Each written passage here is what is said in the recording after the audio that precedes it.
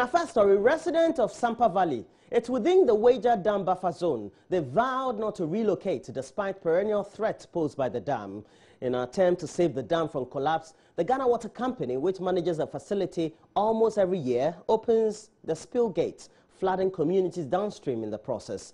Despite several warnings, the residents are adamant, insisting that government must find an alternative solution to their problems. Well, JoyNews' Daniel Dadze has been to the communities and report there's been another spillage, except this time the residents say they did not receive the usual notification or warnings and thus are unhappy about the current situation. It's a familiar script here in Sampa Valley. The rains come down, water levels go up, the floodgates open, hundreds are affected. Interestingly enough, residents of this community and about 10 others that are in the dam buffer zone are used to the annual ritual. They say they have nowhere else to go, and so they must cope with it. Where do we go? Look at the city is choked. That's why we come here. Even look at this area. It's choked. When we came here, I think we are the second house here. But now, go and see. The whole place is full.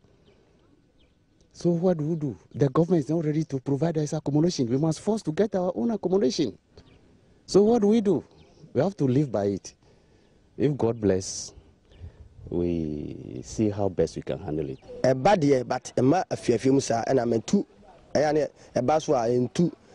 The flooding is not as serious as other areas in Accra. The water doesn't even enter our rooms.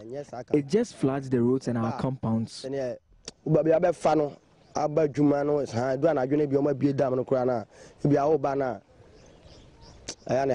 Too much.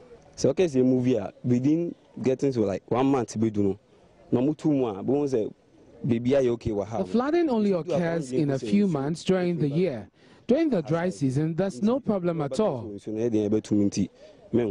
But you be in a cassia pan and you what you to feed. Some even leave the community during the rainy months and return when the flooding is over.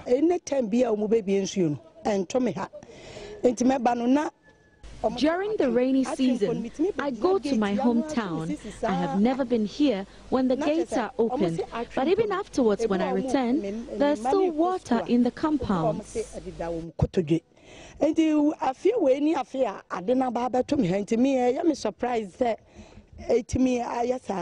This year, however, the script seems to have changed, as the flooding has begun with no announcements from the Ghana Water Company Limited. The residents are complaining that this is not how things are done here.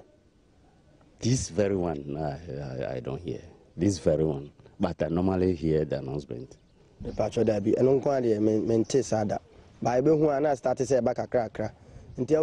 I've never heard an announcement like that before. When they open it, the flood waters rise gradually. We only wake up to see our roads and compounds covered with water. Too much.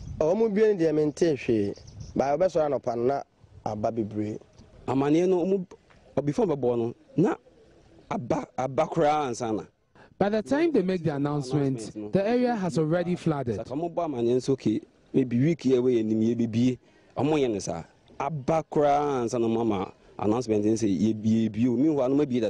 When they make the announcements, they don't tell us if we will be affected. Next thing we know, our homes have been submerged. Reporting for JoyNews, this is Daniel Dadze in Wager. And Daniel will be going back to the place later parts of the day and be looking at how far the residents are still faring after the spillage. But let's go to the prisons, where incarcerated medical doctor Ali Gabas, who is serving a sentence for defiling a minor way back in 2014, says though he didn't commit the crime, he's happy to be doing time. Dr. Gabas was convicted for sodomizing a 16-year-old boy and as a result sentenced to 25 years imprisonment in a high-profile case unearthed by JoyNews investigative journalist Manasseh Azore-Awene. Breaking his silence since his incarceration some 3 years ago at the Nsawam medium security prison, the medical doctor, who is also a Muslim, says he's thankful to God for putting him in prison. He spoke with JoyNews' Latif Idris, who who started by asking him to compare Ramadan behind bars to usually what pertains outside the walls of a prison. سأل سائل بعذاب واقع للكافرين ليس له دافع من الله ذي المعارج. What I do more is I actually engage myself in teaching, helping those who want to learn, especially with the sciences and all that. I do that, and that's all that I do. So let's come to religion. Today is 29. Some people have 30 today, some have 29, some have 28. I'm talking about Ramadan fasting. How different is fasting in prison and fasting in the outside world? Okay, fasting has been prescribed for all Muslims, and we all begin and end it on the same note, you understand? The only difference is that outside you are free to choose whatever you want, how you want to fast. But here, because of the restriction, even the prayers that we do, we actually combine the prayers, and it's not that of the best, but we do our best, and we do what we can, because we pray the Tarawih, the Maghrib, the Isha together, and that puts some kind of restriction.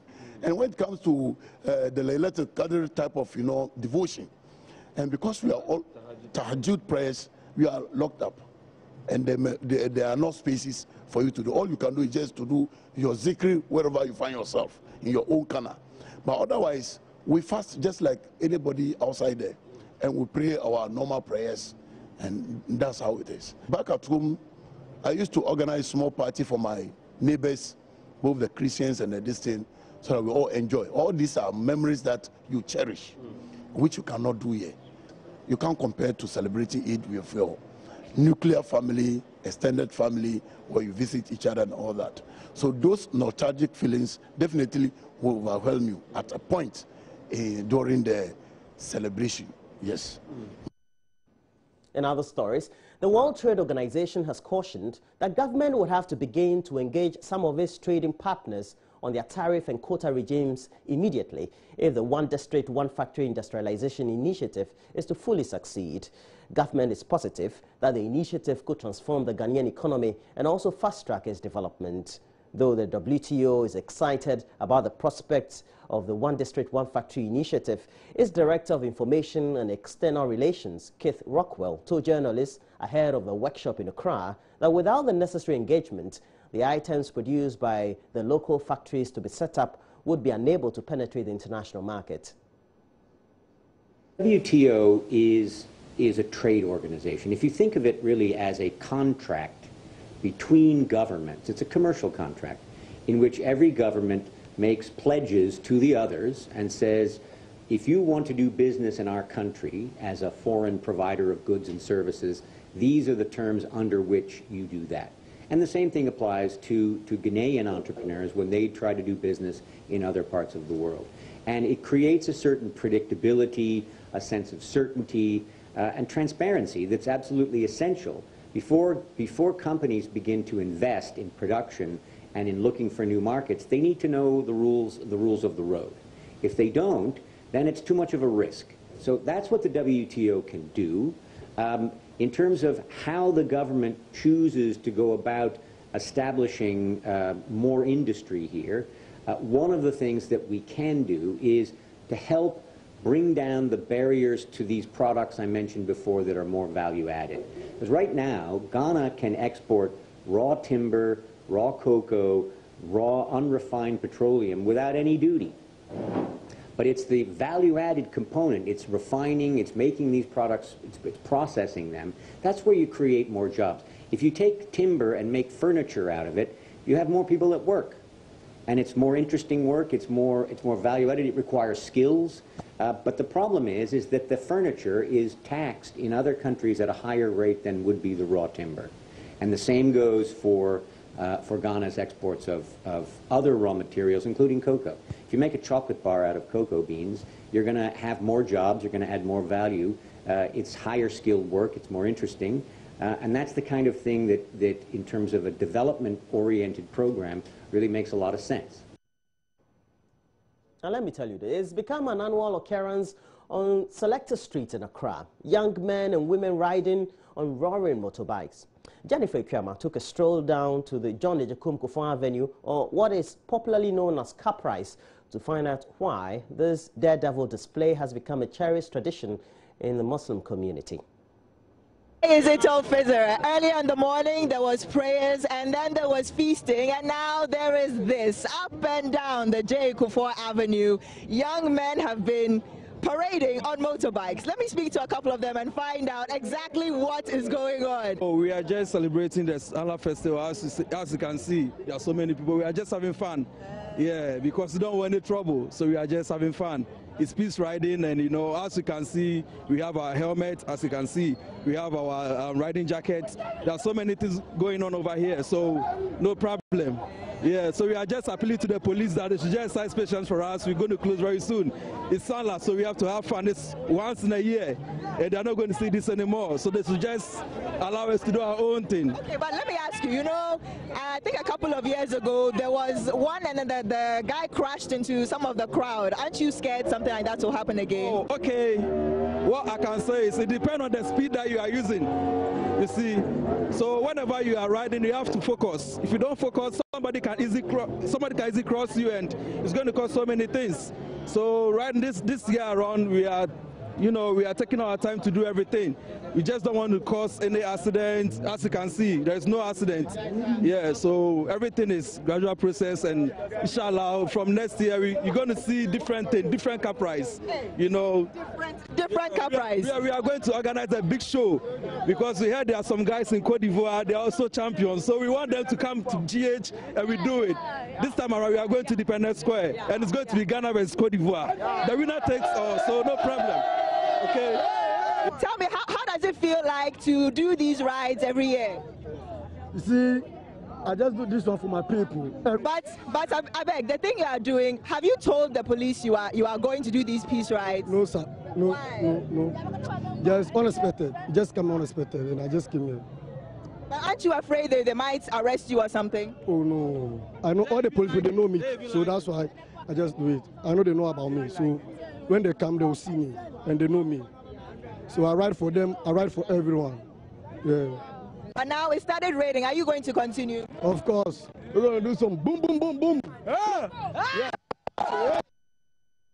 Well, Barka Salah, I say, I grew up in Ashaiman, and I know that it's always a sight to behold to see them on the streets of the traffic getting towards close to Ajekwejo. It's always an exciting period. Well, I wish them well. And now let's move on to another exciting thing on education. It used to be live on TV, but now has gained a lot more prominence also on social media. That's what it is. We're talking about the National Maths and Science Quiz. And Prempeh College, Adisadel College, and St. Thomas Aquinas School will be the finalists at this year's National Science and Maths Quiz. Having agile schools such as Infantapim, Ghana National College, and the Legon Presbyterian Boys School to make it this far, the final is expected to be a very keen contest. The National Science and Maths Quiz has grown in popularity in recent years thanks to the massive following it has gained a lot more on social media.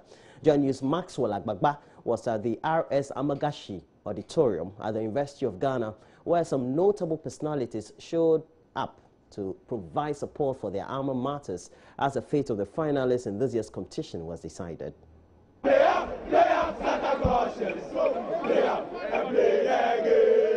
The excitement of the National Science and Maths Quiz has hit the rooftops as Adisadel College has booked a place at the finals of the ongoing competition. In fact, it was a close shave for them as they beat the University of Prague Senior High School by just 1 point. Now, it feels like associated with them, I'm in my black and white. Fantastic, fantastic, fantastic. I think in there was so much energy. I would like to say, well, we had to take the boys through a certain catharsis, you know. So at the end of the day, all that is needed is we came good. We are in the final. Our prayer is that once we are in the final, we are, as reigning champions, we are taking the trophy back to the hill. I have some old students here with us. I mean, famous amongst them is counsel, lawyer, Egbert Febo Jr. What impressive contest. I mean, as an old student of Ghana National College, I'm here with, some of the old students, some of my mates and schoolmates and the rest. I think that our team did very well. In the end, Adisadel appreciated the fact that we put them in the final. For us, we'll come back stronger next year. Well, outside the RS Amegashi Auditorium, where the National Science and Maths Quiz is taking place, the auditorium itself is bursting at its seam. But these presents and past students gathered here cannot control their emotions. Some of them are really calling for spiritual intervention, even as they head into the final round of the competition. It's a display of emotions and strong allegiance for the alma mater. Infancy School has 49 points.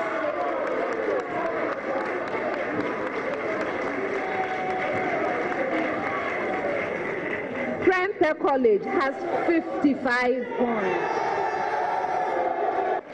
Prempeh College.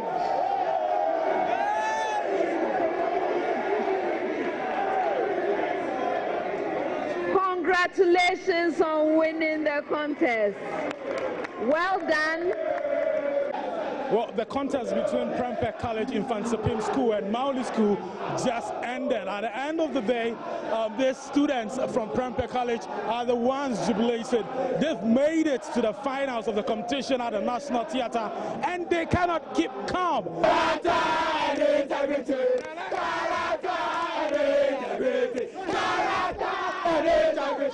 Oh, the final, we're taking this one for sure. In 3 years, we're taking 2. I mean, last 2 years, we took it from Adisadel, and we are meeting them again this year. History repeats itself. We're beating them. This year, the quiz mistress has been doing a wonderful job of, moderating this competition. Dr. Elsie Kaufman. I want to find out from her expectations ahead of the final competition on Thursday. Dr. Kaufman, what has it been like being the quiz mistress for this competition? Oh, I'm honored to get to meet all these bright young people. It's amazing. I'm enjoying myself. I love what I do. Expectations ahead of the final competition come on Thursday. It's going to be amazing. You don't want to miss it. Don't miss it. And if you've been friends to some of the contestants back in school, you know that they prepare a lot to make sure that they become contestants or make sure they have a good showing, whichever school that they're coming from. We have to say congratulations to the finalists this time around, and St. Thomas Aquinas. Well, that was another good school, and this time around doing great for their alma mater. But that's it, and that's where we end the news statement for the morning.